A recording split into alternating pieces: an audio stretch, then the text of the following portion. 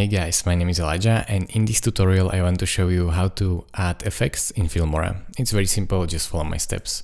So I have these two clips right here, and I want to add effect on this first clip as well as on the other clip.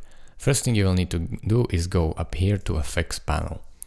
Now you can browse through recommended or click on new or browse to any effects that you would like. So try these different ones.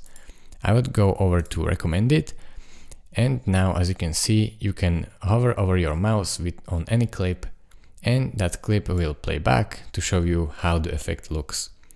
So I will show you, for example, this one, this edge scale effect.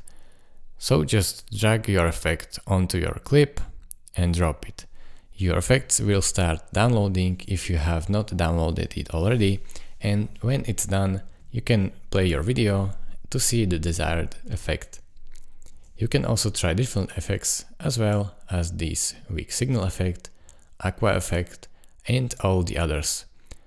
I really like this simple viewfinder effect, so I will try it. So put it on my video, wait while it downloads it, and see how it looks like.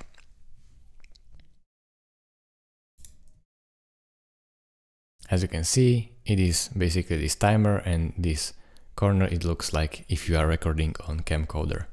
So thank you guys for watching. If this video was helpful to you, consider subscribing and liking this video, and I will see you in the next tutorial.